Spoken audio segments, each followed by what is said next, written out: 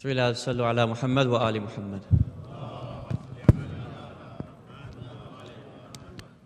Allahumma salli ala. One last one, please. Sallu ala Muhammad wa ali Muhammad.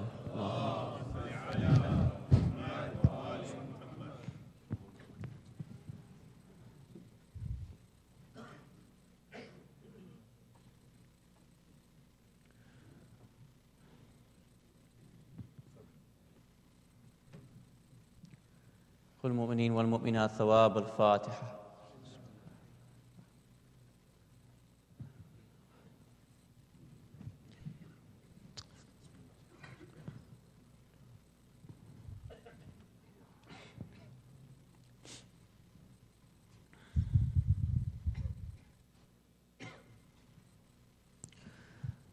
أعوذ بالله من الشيطان الرجيم. بسم الله الرحمن الرحيم. الحمد لله رب العالمين. الحمد لله الذي هدانا لهذا وما كنا لنهتدي لولا أن هدانا الله. والصلاة والسلام على أشرف الأنبياء والمرسلين خاتم النبيين سيدنا الممجد بشير المصدق المصطفى الأمجد محمود الأحمد أبي القاسم محمد وعلى أهل بيته الطيبين الطاهرين المعصومين. ولعن الله على الظالمين من الأولين والآخرين. أما بعد، فقد قال الله سبحانه وتعالى في كتابه المجيد وفرقانه الحميد. بسم الله الرحمن الرحيم.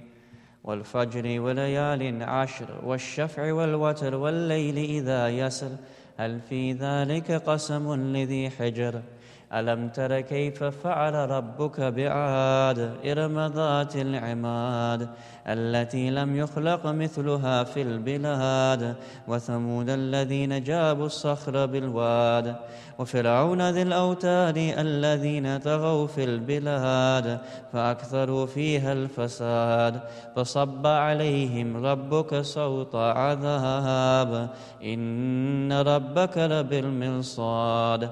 فأما الإنسان إذا ما ابتلاه ربه فأكرمه ونعمه فيقول ربي أكرمن وأما إذا ما ابتلاه فقدر عليه رزقه فيقول ربي أهانن. كلا بل لا تكرمون اليتيم ولا تحاضون على طعام المسكين وتأكلون التراث أكلا لما وتحبون المال حبا جما. كلا إذا دكت الأرض دكا دكا وجاء ربك والملك صفا صفا وجيء يومئذ بجهنم يومئذ يتذكر الإنسان وأنى له الذكرى يقول يا ليتني قدمت لحياتي فيومئذ لا يعذب عذابه أحد ولا يوثق وثاقه أحد. يا أيتها النفس المطمئنة ارجعي إلى ربك راضية مرضية فادخلي في عبادي وادخلي جنتي. صلوات. Master of our age, Imam Zamana, my respected elders, brothers and sisters, Assalamu alaikum jami'an wa rahmatullahi wa barakatuh. Our discussions in the last couple of nights have allowed us to see what the tyrannical leaderships of previous communities were like, and therefore to observe how these characteristics are mirrored within the tyrants at the time of the master of the martyrs, Abi Abdullah al-Hussein, salawatullah wa salamu alayhi. And yesterday we looked at another group of verses in which Allah subhanahu wa ta'ala presents diametrically opposed opinions as to how to approach various scenarios. And He shows that there is a kind of person that when he is tested and his sustenance is given and increased to him, his response will be, my Lord has honored me, my Lord has given to me. But when another test comes and a person has his rizq, فَقَدْرَ عَلَيْهِ, that rizq is the one which is straightened, that rizq is the one which is squeezed upon him and maybe reduced, that the response changes and that person now complains about Allah subhanahu wa ta'ala and says that my Lord has now disgraced me. And we went into some analysis yesterday that the outlook of a person, a perspective of a person should be that he is honored during both times. That whether the test comes with rizq or without rizq, that he is still honored by Allah subhanahu wa ta'ala. And at no point is he ever disgraced by Allah subhanahu wa ta'ala. Rather, it can only be the oppressor that is disgraced by Allah subhanahu wa ta'ala. And therefore, with that in mind, with that sequence of verses in mind, Allah subhanahu wa ta'ala now changes the direction again of this chapter. And now He speaks about why a person may have his rizq straightened.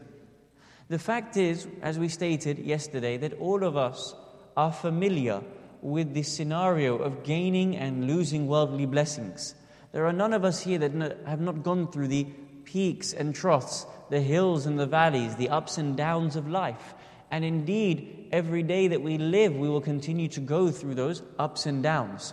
One of the reasons Allah subhanahu wa ta'ala presents this next sequence of verses is in order to establish that for the one who does have his rizq straightened, for the one that goes through that process of that particular test, there may be reasons that one can look to specifically as to why that rizq may actually be straightened. Now, as we go broader, we stated yesterday that rizq is not just wealth. Rizq is that everything, every blessing that is given to you and I, that health can be our rizq, that our any goodness that is given in our life can also, and rather should be considered as the rizq that is given to you and I.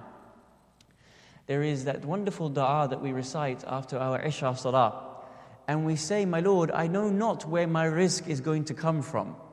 Whether my rizq is in the mountains, or whether it is in the seas, whether it is in the skies, or whether it is in the earth, whether it is easy for me to get to, whether it is difficult for me to get to. Ponder upon this for a minute. When we are told to recite certain chapters of the Holy Quran, we are told to recite certain chapters of the Quran because the message that is within that particular chapter is relative to the time in the day in which we are supposed to recite it. For example, we are recommended to recite Surah Al-Yasin after Fajr prayers. We are recommended to recite Surah Al-Asr after Salat Al-Asr prayers. We are recommended to recite Surah Al-Waqi'ah after Maghrib prayers, especially for the one who wants an increase in his rizq. For the one who is going through a difficult time, recite Surah Al-Waqi'ah and inshallah you will see that increase in rizq. There is also the chapter of Surah Al-Mulk. Surah Al-Mulk we are recommended to recite after Salat Al-Isha because the chapter has two clear themes within it.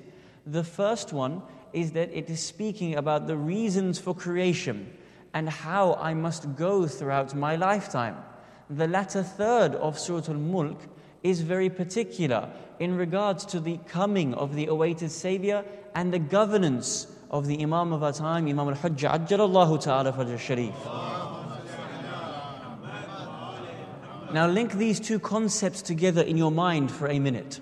We have a surah, a chapter that is revealed by Allah subhanahu wa ta'ala that is recommended to be recited every night after Salat al-Isha. Why Salat al-Isha? Why not after Fajr? Why not after Dhuhr? Because from that period, from the time in which the nightfall descends to the time in which you now go to sleep and go for Fajr Salah, this is now normally the time in which the world begins to slow down for you and I. The work has closed its doors. We are now with our family. We have more times to ourselves and thus towards our Lord. Therefore, at this time, in the night time, read this chapter so that A, you understand your responsibility within earth, but also you have more knowledge and understanding towards the relationship between yourself and the awaited Savior. Very important point. So Allah subhanahu wa ta'ala tells us that in this night time, develop, strengthen, increase your relationship with the awaited Savior. One. Therefore, at the same time, we also have that verse of Quran, which we know comes from Surah An-Najm, in which Allah subhanahu wa ta'ala says that the infallible does not speak of his own whim. وَمَا يَنْتِقُ عَنِ الْهَوَىٰ إِنْ هُوَ إِلَّا وَحْيٌ يُوحَىٰ. He does not speak of his own whim. Rather, what leaves his tongue is that which is inspiration from him. Therefore, if these du'as, these ad'iyah which we are given each day and each night, are also coming from an infallible tongue, they are also going to have a linking, surely. The main chapter that we are obliged to recite during the night has a link towards the awaited Savior. What about that dua at the time of Salat al-Isha? Does that not have a linking towards the awaited Savior as well? Surely there must be a meeting of the minds with Allah subhanahu wa ta'ala's divine verses and the words that come from the representative of Allah subhanahu wa ta'ala. There would not be a dichotomy within the chapter and with the dua that we are both recommended to recite. Surely there would be a meeting of the minds at this point in time. Now review the very same dua that you recite every single night. My Lord, I know not where my rizq comes from. I don't know whether it's situated in the skies or in the mountains. I don't know whether it's going to be within the seas or whether it's going to be within the earth. I don't know whether it's in the deserts or whether it's within the cities. Now when you go back to the term rizq and you say rizq is not just wealth, rizq is health, rizq is beauty, rizq is family, rizq is every blessing given by Allah subhanahu wa ta'ala. What greater blessing could there be other than the awaited Savior? Thus, when you say, my Lord, I don't know where my rizq is, you are actually saying, my Lord, I don't know where my Imam is. Is he in the skies or is he on the earth? Today, is he situated in the mountains or is he in the deserts? Is he in the city or is he in the town? Only you can bring that rizq back to me. You see the meeting of the mind? The whole reason for the surah of Mulk at night is to bring us to the awaited. That dua from the time of Isha is there to bring us to the awaited. And all this is a deeper understanding of rizq. Then when you get to that understanding that there is a meeting of the minds within this, you then look at these verses and see a greater level. That it is not just about rizq. When I come to that next sequence of verses, and Allah subhanahu wa ta'ala tells me why my rizq is being taken away from me, I will also understand that the reasons why my Imam is not back with me. Do you see the link? Do you see how everything works in tandem with each other? So let us read these verses at a face value and understand why rizq is taken away from me. And then as we go deeper, we will understand the same verses in accordance as to why my awaited Savior has not been returned back to me. Let us turn towards Surah al-Fajr. For those brothers and sisters who have their iPhones and their Quran with them, we will turn back towards the chapter and we can now look at these verses in which Allah subhanahu wa ta'ala specifies for us this outcome. He says, we try that person with goodness and increase in rizq, and he says that honor has come to him.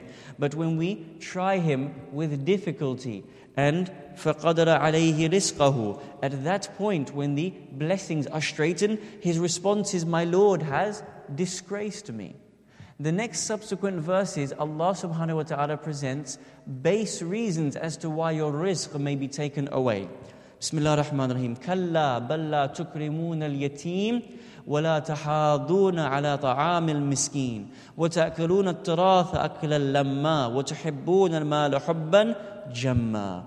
And he says, the first reason as to why rizq may be taken away, nay, but you do not honor the orphan, nor do you urge one another to feed the poor. You eat away the heritage of people, devouring everything indiscriminately without even looking at what you're eating. And you love wealth with a huge, exceeding love for wealth. These, at a face value level, are the reasons as to why rizq may be taken away. And that is a fair gesture. If I am given rizq, we said a rizq isn't just wealth. It is health, it is tawfiqat, it is opportunity, it is strength to go out there and serve. When I am given these things but I do not utilize the blessings that Allah subhanahu wa ta'ala has given to me, the response may be, I will take away those blessings. Know the reason for them, that you do not honor the orphans, that you do not feed the poor and the hungry, and you are willing to eat up each other's inheritance indiscriminately. When you come to this point, you understand that I am going to take back from you those things that I have given to you. If you cannot look after the trusteeship that I have given to you, why would I continue to give you that trusteeship in the future? Well, let us look at this at a very face value, and then we go deeper, inshaAllah. We find that when it comes to our responsibility with our wealth and tawfiqat and our strength and our health, we are obliged to use it in the best very manner. Now, one principal manner, there is a wonderful tradition from the commander of the faithful, Ali ibn Abi Talib salawatullah wa salamu alayhi, in which he beautifully says, Allah subhanahu wa ta'ala has diversified the aspirations of mankind. Just think about those words and how well structured every word is. Allah subhanahu wa ta'ala has diversified the aspirations of mankind. For had it been that He had created every man and every woman to be able to act and think exactly the same way, this world would have become very burdensome upon them. Imagine now you were all the same. All your capabilities, all your strengths, all your weaknesses, all your capabilities and desires and expectations. What if you were all lawyers? Na'udhu billah, that would be a problem, I tell you. What if you were all accountants? What if you were all, I'm sorry if one of you is a lawyer as well. What if you were all builders? What if you were all tradespeople? How would the world that we live in today operate? It wouldn't, would it? It wouldn't be able to. What if all of you had to perform all your tasks? What if each and every one of the family had to build their own house, had to harvest their own crops, had to, do everything from start to finish? But obviously, as a society, we are reliant upon each other to make society work. One of you might do one job, one of you does another task, one of you is skilled and specialist in another area. Who made this system of Allah subhanahu wa ta'ala? Other than Allah subhanahu wa ta'ala.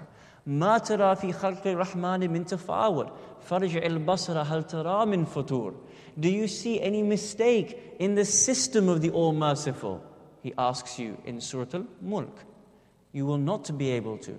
Keep looking. Your eyesight will turn back tired and fatigued from how much you try to find a problem, a mistake, an incongruity within His system of creation. This being the case, the commander of the faithful says that we are all diversified in our mindset. What is the reason for that? Principally so that we have a working system within society, but also that the skill set that you have been vested with by Allah subhanahu wa ta'ala is nothing short than His rizq and His blessing to you, in the expectation that you give that rizq back towards your community and society. If I have a talent, my responsibility is to give that talent back into my own community, not to say somebody else will do it.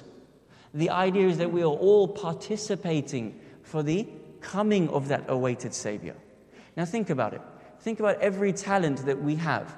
I'll just throw some at random and hopefully you'll understand and incline towards it. Let's just say a youth here sitting amongst us is very good at sport. Seeing as I'm a die-hard soccer fan, I will choose soccer. Let us assume a youth here is a good soccer player. What is the responsibility of that youth towards his own community? Of course, he organizes a game of soccer, maybe once a week, once a fortnight, once a month, so that the brothers may come together and that they can keep healthy, that they can learn to have healthy competition, they can learn discipline, they can improve upon their own skill set, that when they are playing that sport, they learn good akhlaqiyat. Now, what about the person who is very good with Microsoft PowerPoint? What is the benefit of that person? Can that person tomorrow make a poster so that next time a reciter comes, a beautiful poster is made so it advertises the lecture, that it speaks and resonates with everybody, because we are human beings that are inclined towards advertising. Whatever skill set you are vested within, whatever talent you have, it is not by your own virtue. It is only because Allah subhanahu wa ta'ala has given it to you. He expects that with that talent that He has given to you, give back towards the community. And therefore, with that understanding that that is that risk, that there I have been given different talents. We have all moved towards our various skill sets. Now with that comes the understanding that I have been given something individual and beautiful. We find that with that risk, I now must be able to give back towards that talent. Allah subhanahu wa ta'ala says to us within this chapter that you do not feed those people. You do not look after those hungry. You do not give back to those people who are in need around you at that time. And that is a reason as to why you are going through these trials and tribulations. As a principle, those risks that we have given to you, you have not utilized it in the format that we expected to give to you. He says that you do not honor the orphan, and that you do not urge to feed one another, and that you eat away the heritage of each other, and you love that wealth exceedingly. Now, when it comes to this issue, when it comes to being able to understand our responsibility, we find that there are many things that we are given, and as a result, if we do not apply them rightly, we will lose those blessings. Imagine now, what is that perfect society that we are trying to build? What is that wonderful society that we hope to achieve so that we can hand those keys over to the awaited Savior and say, we have reached to the point whereby we are now ready to have you govern us in accordance with the way in which you want to govern us. Dhul-Qarnayn is not a prophet of Allah subhanahu wa ta'ala. Rather, a lot of these scholars would say he was a very wise man. He was not a prophet of Allah, but he was at the height of a human individual that could reach. There's a story that says one day, Dhul-Qarnayn, he comes to a city. Now, as we know, Dhul-Qarnayn would traverse the east and the west. And therefore, whatever he had seen so much of this world. He comes to a city. He comes to a new city which he had not met before, and he sees something very strange within that city. He goes and he sees that every single house has a grave in front of it. That would probably scare a lot of us if we had our graves in front of our doors, in front of our houses, but this community had this practice. So he comes to them and he asks them and says, can you explain to me about yourselves? Talk to me about your community. Why is it that you have these graves situated directly in front of your own houses? They say to him, the reason for this is because we never want to forget death.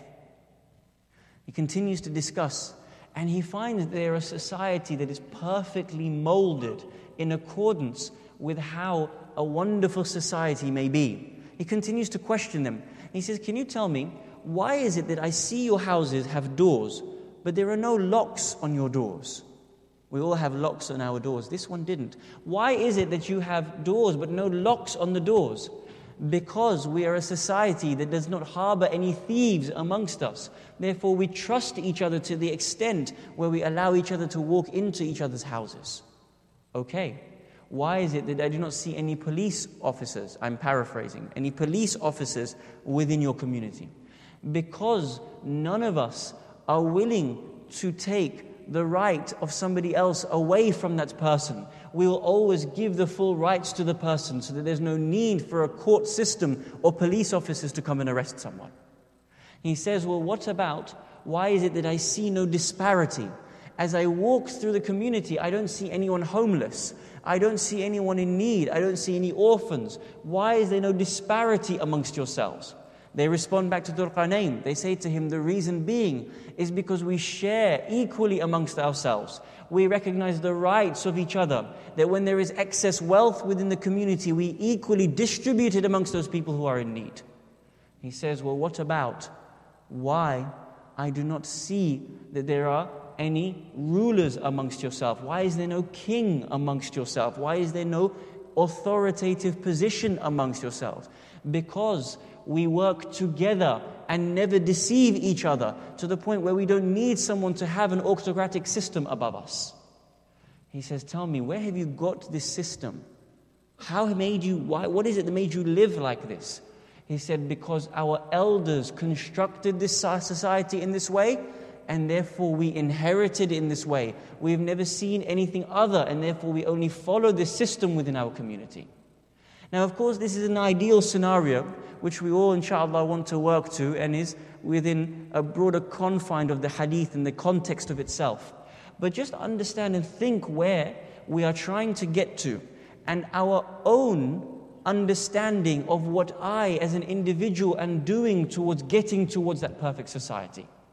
When I look at that verse and it says that the reason for my rizq being taken away from me is because I do not help the orphan, because I do not help the needy, the homeless person, I ask myself, again, as we stated yesterday, am I the cause of my rizq being taken away from me? Within my own self, within my own family, or at a broader level, within my own community, nay, with the economic disparity that we are going through around the world, with the euro tumbling, with the Dow Jones in the state in which it is, with the shares plummeting, with AA going towards Chapter 11 bankruptcy, I ask myself, is it because as a community, at a global level, we have not honored the orphan? Because at a global level, as a community, we have not helped the homeless? Because at a community, at a global level, we have not fulfilled the responsibilities of feeding and looking after each other? You see, we can have a number of layers to a verse. And I ask myself that instead of looking at myself as an individual, I go to a bird's eye view. I sit in space and I look down at the entire globe and I look at every situation within every country and I ask, why are we going through this situation? Why? Allah subhanahu wa ta'ala talks about tyrants and He talked about communities and then He says about rizq being taken away. Yes, at one level there was an individual being named as Fir'aun, but at another level, he speaks about communities. And then he goes towards the issue of rizq being given and rizq being taken away. And then he qualifies it because we're in a situation that we do not perform, we do not give in accordance with the expectations of being given. There is that wonderful story, just to understand the perfect system, the perfect level of these grand human beings that we are trying to emulate. Our second Imam ﷺ every single week would hold a gathering where he would have a free house, where he would open his house towards the people who were homeless and the people who did not have enough food to feed their own families. The story tells us that as the gathering took place, the Imam sat with those homeless people. He sat with those people who were in such need that their clothes would be tattered, that maybe they would stink, maybe they would not be able to have a conversation on the same issues that you and I are able to have a conversation about. He would sit with those very same people and allow them into his house. And then, at that point, he sees that individual opening up maybe his abba or his kaba or his jubba, whatever we understand of his jacket at that time, that homeless person opening up his jacket and sneaking food, bread, into his jacket. Imam Hassan ﷺ looks at him and says, "Oh man, if you need food, do not feel ashamed to have to sneak the food and take it away with you. Take whatever you need from me. I will give to you whatever it is that you need."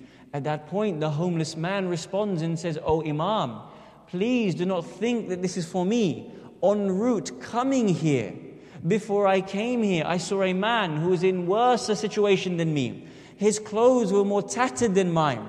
He was breaking bread that was so hard that he was not able to break it with his own hands. He broke it on his knees. Imagine that man who lifted the gates of Khaybar with the strength in his arms that he could not even break bread from his own hands, that he had to break it on his knees. I am sneaking this bread into my jacket to give it to that man. Imam Hassan alayhi salam weeps profusely and says, that is not any man. That is my father Ali ibn Abi Talib salawatullahu salamu alayhi. And then on another incident in the cities, we find that there is an incident whereby the commander of the faithful was so poor. He was so poor that he did not even have a second shirt for him to wear. He did not have a second shirt. It was tattered. He scrimped and saved. He put money together. Again, something that you and I may be accustomed to doing, that during times of economic hardship, we also must scrimp and save.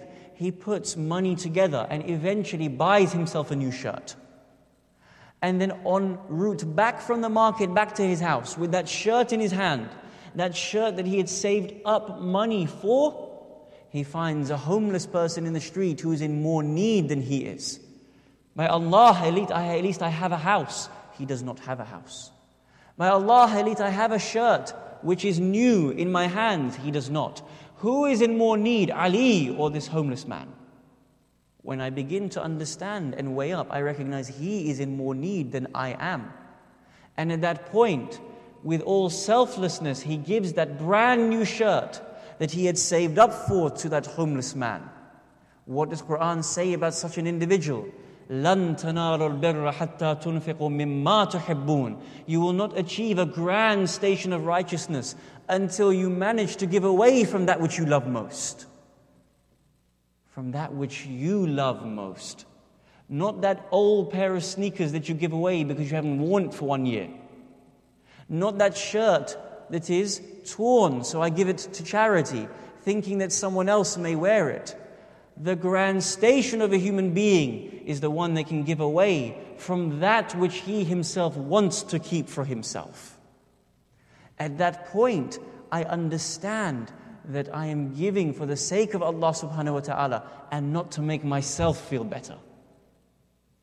The reason for the economic hardship, the reason فَقَدَرَ عَلَيْهِ رِزْقَهُ is because you do not honor the orphan. Me, I do not honor the orphan. Because I do not look after the needy. Because I do not give to them. But we stated that at a deeper level, that this is broader than just the issues of me and my rizq. That all of these issues come to a point where I understand that there is a meeting of a mind that is greater than the little mind that I live in with my small world. That this verse must show me something greater. That this verse is about the awaited Savior. That these verses are about the realities that are in front of us today. There is a tradition that comes to us from our sixth Imam, Imam Jaffer Ladak, salawatullah wa salamu alayhi, in which he says, and this is a most tremendous hadith, especially from the grammatical and lexical perspective. It's so short, it's a handful of words. It's 5 words, and yet it is the most profound hadith we could ever come across in regards to the awaited Savior. Please understand it. In my humble opinion, which is really nothing, but in my humble opinion, this is the most profound hadith that the sixth Imam could afford you and I in regards to the awaited Savior. He says, Al-Mahdi yasna'u kama san'u Rasulullahi sallallahu alayhi wa sallam. Allahumma salli ala Muhammad. Look at how short it is. The blessing upon the Prophet at the end is as long as the hadith itself. Al-Mahdi yasna'u kama san'u Rasulullah. Kama here plays a pivotal role. Kama can be found in the Holy Quran as well. For example, Allah subhanahu wa ta'ala says that we have sent you, O Muhammad, kama, just as we sent Musa to Fir'aun. Yes? He makes a likeness, a similitude here. He doesn't use the word mathal. He uses kama. We have sent you, O Muhammad, just as we sent Musa alayhi salam. So this word kama is providing us with a mirror image. There is a deeper understanding of roles being played here. Therefore, Al-Mahdi yasna'u kama san'u Rasulullah. Al-Mahdi will act just as the Holy Prophet of Islam acted. Now think about this for a minute. What do we know of the Holy Prophet of Islam? What do we know of him and his companions and his methodology of expressing Allah subhanahu wa ta'ala's religion? How beautiful it was in expressing the realities of how he would look after people. Was he not rahmatan lil alameen? And if he was, how was he interacting with the people of his time? A society that was at some point so low in its moral capacity that they would bury their newborn baby daughters alive. A body, a system of communal tribes that warred with each other so much that they had to put in 4 months of the Islamic year in which they would stop war with each other. Imagine what they lived like. Imagine what these people were really like at one level. But after 23 years of Rasulullah presenting Islam to them and raising their mindsets, Allah subhanahu wa ta'ala in Quran says, "Kuntu khayrun ummatin ukhrajat lin-nas," that you are now the very best ummahs amongst the entire mankind. What did Rasulullah teach them that moved them from such a level of intellectual and spiritual decadence to the point of being called the greatest ummah that has ever lived? What did he do in 23 years? You know what he did? He taught them compassion amongst each other. He taught them how to look after each other. He taught them of the broader aspects of humanity within each other. Do you know the Holy Prophet of Islam's first ever public sermon? What's his sermon? The first sermon, and I don't mean that sermon towards his family members. That sermon where Ali ibn Abi Talib alayhi salam was appointed to being caliph and wazir and akhi and so on and so forth. Not that. His public sermon, his first one. What does he say? He says, "What's my titles?" They give him the titles. "I'm as-Sadiq and I'm al-Amin." If I was to tell you that there was an army to be situated behind this mountaintop, would you believe me? Naam, of course we would. He gains their trust. And then when he pronounces Islam to them, what is his first ever opening sermon to those people at that time? The first 2 statements. Afshu bis salam. The first one, greet each other with the statement of peace be upon you. The second thing, وَأَطْعِمُوا الطَّعَامِ, and learn how to feed each other. This is how I want you to be as a human body, to look after each other, to understand where you can get to in terms of being brothers of each other in humanity. As the commander of the faithful has that famous statement, he may not be, if he is not my brother in faith, he is my equal in humanity. And at this point, we go back to this hadith from the 6th Imam. Al-Mahdi yasna'u kama san'u Rasulullah. The Mahdi will act just as the Holy Prophet of Islam acted. Now the Holy Prophet of Islam, think about this on a hermeneutical level. What do we mean by hermeneutics?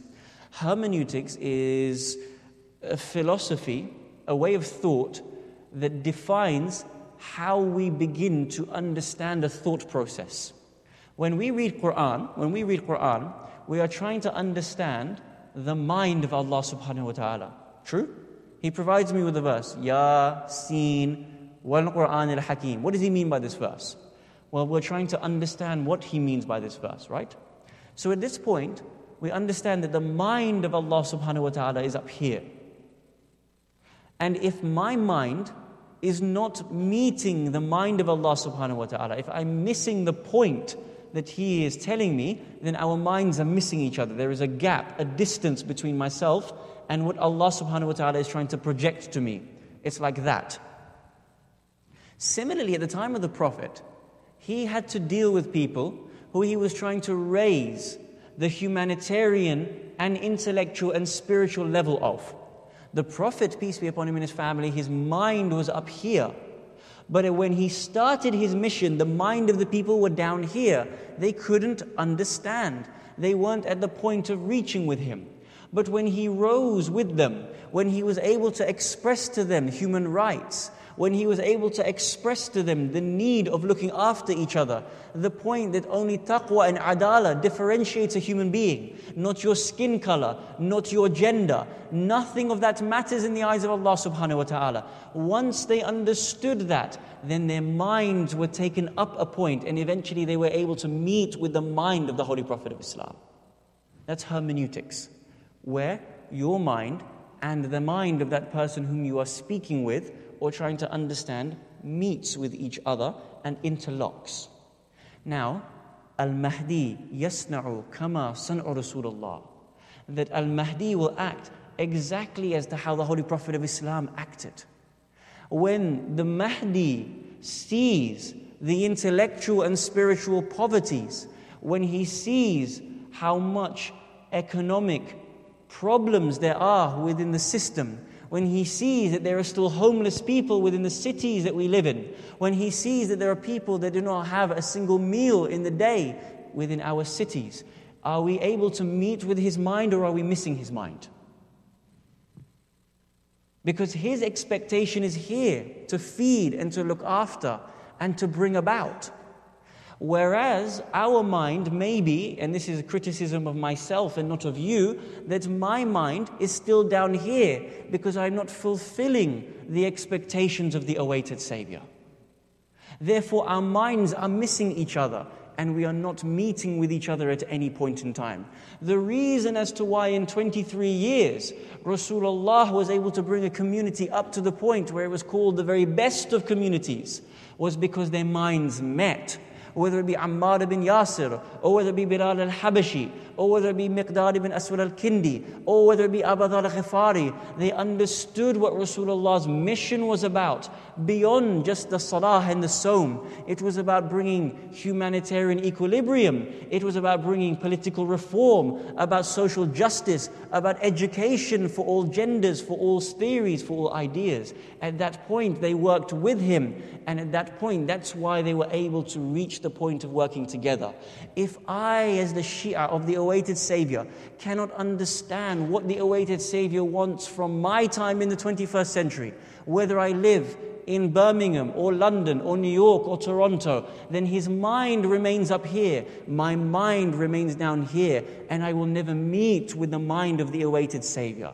And as per the verse within the Quran, that we will take your rizq away from you. فَقَدَرَ عَلَيْهِ رِزْقَهُ. The rizq is the 12th Imam. Is there any other greater rizq than the 12th Imam in this universe?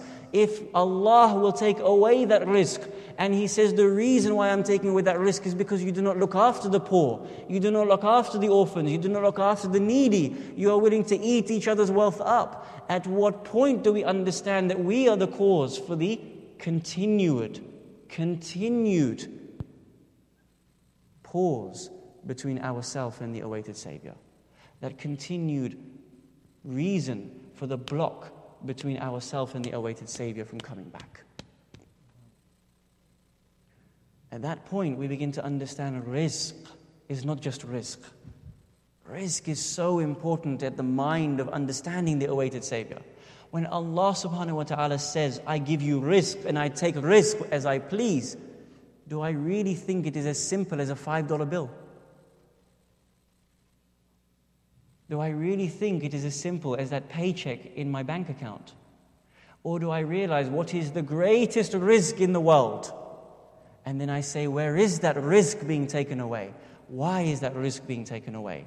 And when I understand that the success of the ummah at the time of the Prophet was the minds meeting with their mission, I will reach to the point that I understand that the mission will only become a success in the ghaibah is if my mind meets with the true mission of the awaited Savior. What do we say so often in that dua in Shahr Ramadan?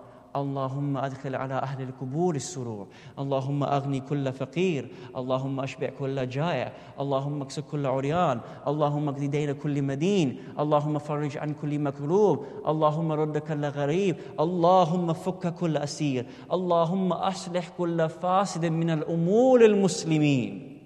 We say, my Lord, that if there is a poor person, give to him, enrich him. Allahumma aghni kulla fakir, enrich every poor person.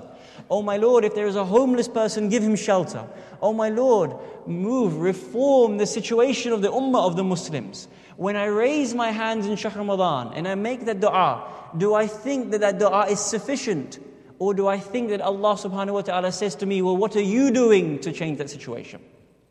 When I come across a poor person lying in Grand Central, or when I come across a person in whatever train station and he's lying on that bench and he has no socks and he has a carrier bag full of food that he has taken from the bins, and I raise my hand and I say, oh my Lord, Allahumma aghni kulla faqir, does my Lord drop a bag of $50 bills in that man's pocket? Does he do that? Of course he doesn't. Allah subhanahu wa ta'ala says, become my hand on earth, and I will want to see you give that man the money that he requires to look after himself. You become my hand upon earth at that point. And therefore, when we raise our hand and we recite that dua, I cannot expect Allah subhanahu wa ta'ala to fulfill those requests unless I am the one fulfilling those requests. And at that point, when I understand and I come to the realization that I am the cause for this rizq being taken away, in the same way that I strive to improve the level of wealth that comes to me on a monthly basis, I will also strive to improve that rizq that will be returned back to me as soon as possible. That greater rizq being the awaited Savior. Allah subhanahu wa ta'ala says in the last verse of Surah Al-Mulk, can you see Surah Al-Mulk, Surah Al-Mulk, Surah Al-Mulk tonight?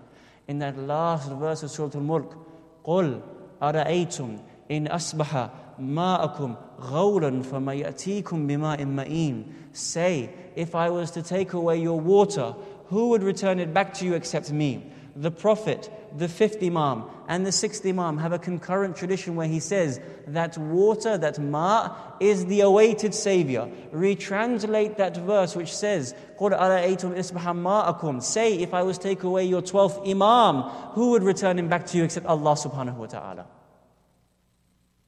At that point, this verse looks completely different, doesn't it? The reason why you don't have rizq is because you don't honor the orphan, you do not honor the yatim, you do not look after each other.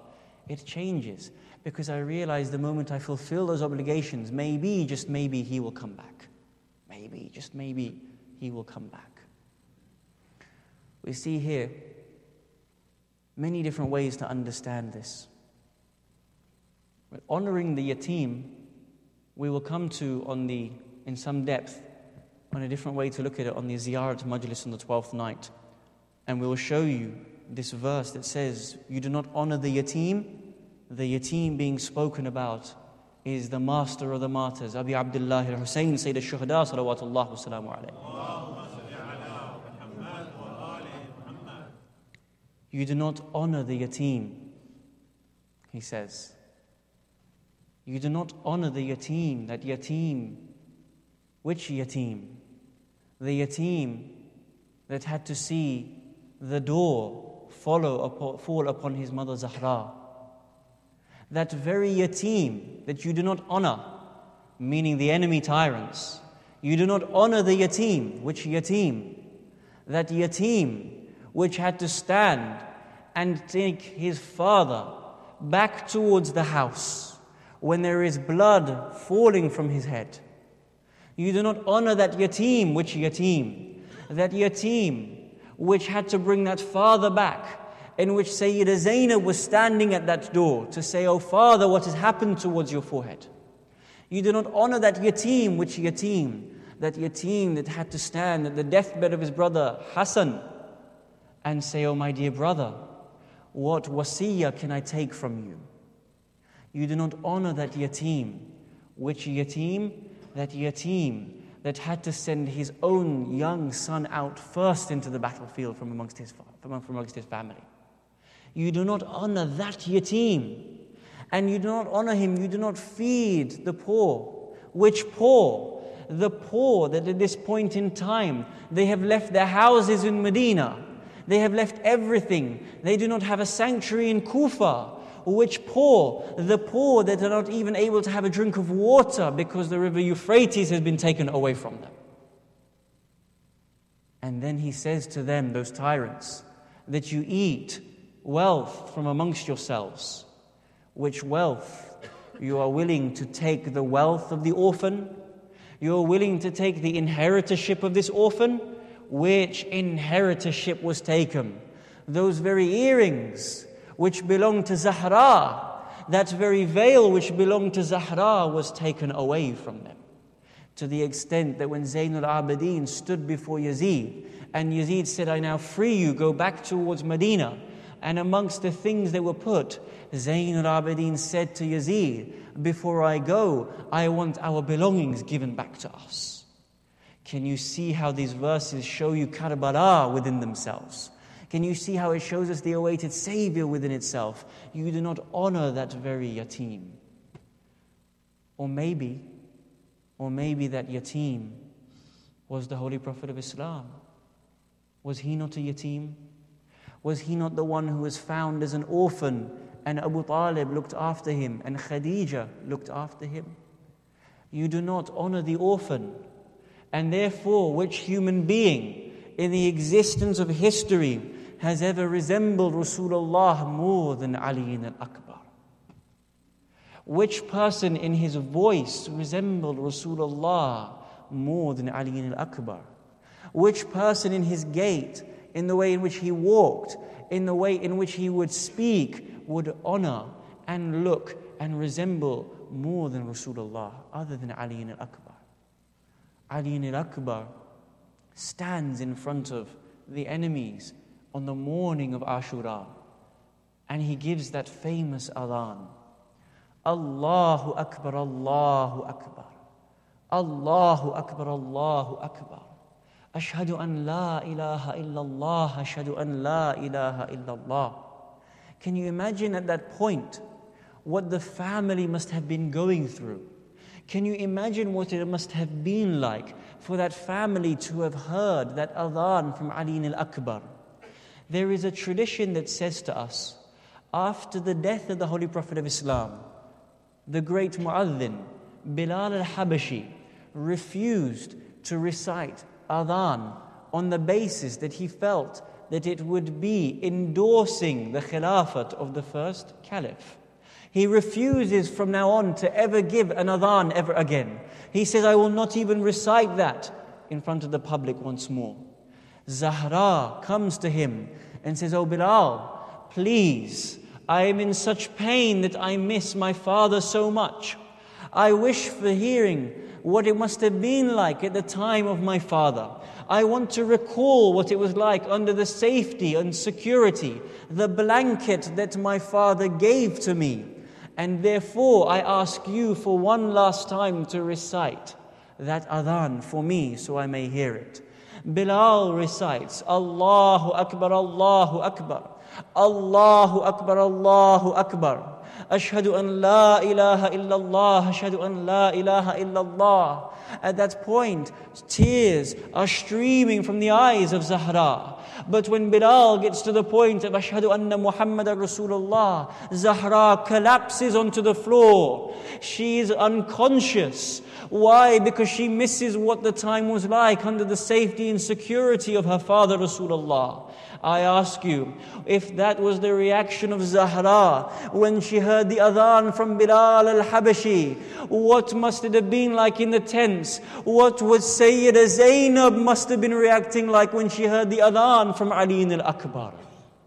Can you imagine the tears of grief that would have fallen from Sayyida Zainab at that point, from Sayyida Kulthum at that point? Nay, I wonder what Hussein ibn Ali must have been understanding in his heart of hearts when he looked at Ali Akbar and it resembled his own grandfather. But then the war battles, the heat is coming down. At that point now, companion after companion enters the battlefield and never returns alive. Now all the companions have left Abu Abdullah. It is now just Banu Hashim that are left. There are two traditions about how this engagement takes place. One tradition tells us that Ali Akbar comes towards his father and says, "Oh father, allow me to enter into the battlefield as your son and as the first of Banu Hashim to come and protect you." But there is another tradition that says that Hussein himself comes towards Akbar and says, "Oh Akbar, enter into the battlefield." I ask you, how must it have been like for Hussein ibn Ali to say those words to his young son?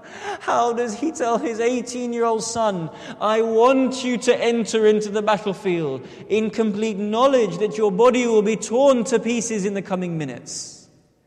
And at that point, when Abu Abdullah hears this request, or when he gives that command towards Ali al-Akbar, at that point of that request being granted, he says to Akbar, "Oh Akbar, go towards your mother and ask permission from your mother." Akbar goes towards Layla. "Oh Layla, my mother, I have been granted permission by my father to enter into the battlefield. Do you also allow me to enter into the battlefield?" Layla as a mother is hesitant, but knows that this is the sacrifice that must be given. As a mother, how can you see your 18-year-old son entering to that battlefield? How do you give him permission? At which point do you embrace him? But nay, at which point do you let go of that embrace? Every single mother and father in the crowd, when your son has left for that first day of school, or your son has left for that first day of university, when he has moved out, when he goes to get married, and you give him that final embrace, I ask you to look deep into your hearts. How long did you embrace him for at that time? How long did you want him to be in your arms at that time? Which tear went down your eye when you saw that he was leaving from that time? I do not know how he is going to survive, which meals he will have, who will look after him. I wonder, oh Layla, you were not asking those same questions. You were saying, I wonder which axe is going to embed itself into him. I wonder which sword is going to strike him. I wonder which arrow will be flung towards my young son Akbar. And eventually, Layla lets go of Akbar. Akbar returns back to Abu Abdullah. He says, I have been given by my permission by my mother. Listen to the response of Abu Abdullah. Abu Abdullah says, no, I did not mean your mother Layla. I meant your mother Zainab. Go and ask your mother Zainab for permission. Go towards her. And at that point, Akbar enters into that tent and requests permission from Zainab and the rest of the ladies. It is said that the ladies, when they see this, their tent is in a state of tumult. It is as if Qiyamah has befallen upon them. How can they let this moon of Banu Hashim go at this time? How can they let the man who resembled Rasulullah enter into the battlefield? At this point, when they let him go, at that point Akbar goes towards the tent. He lifts the door of the tent, but the tent door falls because they come and they grab Akbar again. Akbar, do not leave us. Give us 5 more minutes. Please embrace us for one more time. Eventually, Akbar is allowed to enter into the battlefield. He enters and he strikes the enemies and he sends them towards the hellfire. 120 of the enemies are being struck. But the narration tells us at this point that Abu Abdullah was standing at the front of the tent and Layla was standing at the front of the tent. Abu Abdullah was looking towards the battlefield and observing what takes place. Layla cannot see into the battlefield, so she looks at the face of Abu Abdullah. There are times in which he is frightened. There are times in which he is smiling. Oh Layla, why is he frightened and why is he smiling? Because when the enemy comes towards him, Abu Abdullah is afraid for his son. And at that point there is a face of fright for what will happen to him. When Akbar dispatches of the enemy, then he is smiling in joy as to what his son is doing before Allah. And at that point his face turns to being radiant of joy. Akbar's mother sees this movement from fear towards joy, fear towards joy. In the same way we find that Hajra is moving between fear and between hope, between that fear and between hope. At this point, Layla raises her hands towards the sky and says, "Oh Allah, you are the one who returned Ismail back towards Ibrahim. You are the one who returned Yusuf back towards Yaqub. Allow me as a mother's prayer, grant me as a mother the opportunity to see my Akbar one last time."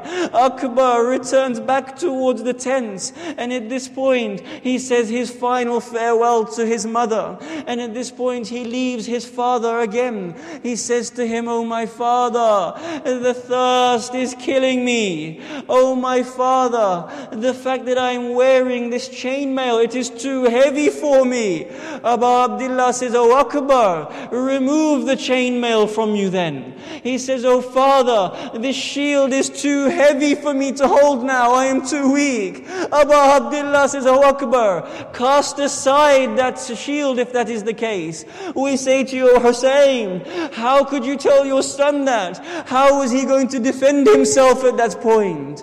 And then Akbar says to him, "Oh my father, I am so thirsty. Is there any drop of water that you can give?" Imagine what a father must do. Oh fathers, when your young children come to you and say, "Can I have some water, father?" you rush towards the tap and give him some water. How can you say, "Oh my dear son Akbar, there is not a drop of water available for you at this time"? He says, "Oh Akbar, then if you can take any solace, take some solace from my tongue." Akbar puts his tongue in the tongue of his father's mouth. Their two tongues reach and meet.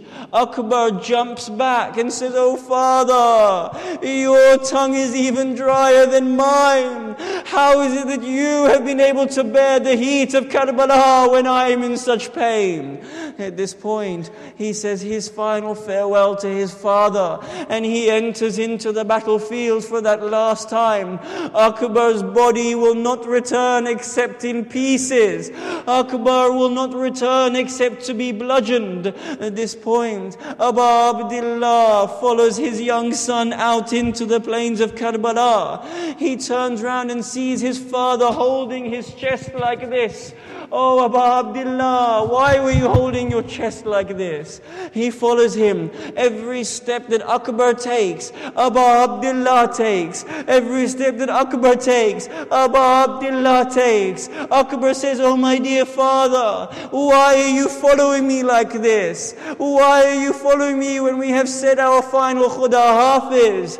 He says, "Oh my dear son, if you had Ali in al-Akbar the way I have Ali in al-Akbar, you would not be asking such a question. If you knew what it was to be a father, to see his young son enter into the battlefield, you would not ask me at this point in time. You would not give me those words." Akbar goes in towards the battlefield and he dispatches more of the enemies towards hell. There is one accursed man by the name of Abi Murrah. Abi Murrah says, "If I have to take the sin of every single Arab, I will do so by killing this man Akbar." They say to him, "If that is the case, why do you want to do that? Leave this man alone. He will be finished off at some point. Leave him." The response from Abi Murrah, he says, "I am going to strike him with such a deadly blow that the heart of Hussein will bleed like it has never bled before. I will instruct him. I will ensure that he cries like he never cries before." At this point, Ali al-Akbar is on his horse and he is fighting so bravely with the enemies. The enemies begin to surround Akbar. They begin to strike him from the left and from the right. At this point he is defending himself so valiantly, but one man comes from the side and he raises that sword. He strikes Akbar on the head. Akbar's head is split open and gushing with blood. At this point Akbar on his horse, he falls falls and slumps over the neck of the horse. With his two arms, he wraps them around the neck of the horse as if not to want to fall towards the floor. But this does not stop the enemies. They continue to strike Akbar on his back. They continue to strike Akbar on his arms. They continue to strike Akbar on his legs, to the point in which the hadith says, قَطَّعُوا إِرْبًا إِرْبًا, that he was cut into pieces and pieces. At that point, Abi Murrah comes with that spearhead and he strikes it into the chest of Ali al-Akbar. He thrusts that spear into the chest of Ali al-Akbar. I ask you, O brothers, tell me, how big is the chest of an 18-year-old man? But how much bigger is the spearhead that would thrust itself into that chest? It does not end there, because Abi Murrah sees that he is still slumped upon that horse. He grasps that spear and he tries to lift Akbar off that horse to throw him towards the floor. With the weight of Akbar's body, the spear itself snaps in half. Akbar falls towards the floor. That spearhead is bedded into his chest. He calls out, Assalamu alayka ya abata. Peace be upon you, O my father. The reason why he called this statement, every other martyr said, Assalamu alayka ya Aba Abdillah. Peace be upon you, O Aba Abdillah. Come to my aid. Come to the aid of your beloved. Akbar did not cry out that statement. Why? Because he knew that when Hussein would get to that body, that he would be a broken human being. How can I want my father to see me in this situation? Father, accept my final salutations. Hussein falls towards the floor. Akbar, I have gone blind. I cannot see anything. Your poor father cannot see where you are. Continue to call out Abata, Abata, so that by hearing your voice I may be able to come to you. At this point, Hussein crawls upon the burning sands of Karbala. He eventually comes towards the body of Ali al-Akbar. He cries out, Wa Aliya, Wa Aliya. Oh Hussein, when you saw the body of your beloved Akbar, were you calling out for Ali Akbar as Ali? Or were you calling out to your father Ali al-Murtada? He calls out, Wa Aliya, Wa Aliya. At this point, he lifts the head of Akbar and puts it into his beloved lap. Akbar extends one arm to embrace Abu Abdullah for one final time. He looks down and says, Oh Akbar, where is your second hand? He looks down and sees the hand of Akbar is covering his chest. He says to him, Akbar, what are you covering, my dear beloved? Akbar cannot respond to his father. How does a son say, Father, there is a spearhead in my chest? How do you tell him to look down and see this? At this point, Akbar's hand is removed. Abu Abdullah puts his hand upon the spearhead. He looks towards Najaf. He says, Oh Father Ali, you were the one who lifted the gate of Khaybar, but you have never had to lift a spearhead from your own son's chest. Come to Karbala and see what Hussein ibn Ali has to do.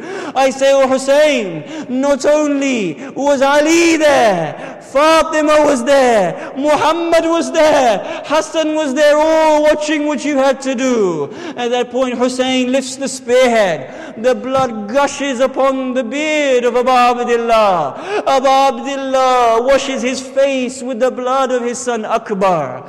At this point, there is time after to see that the head of Akbar is separated from the body of Akbar.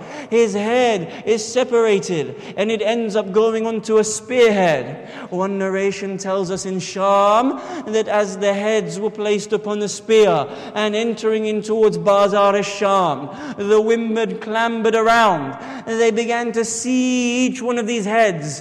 One woman looked towards the head of this noble son. They saw the head of Akbar raised upon that spear.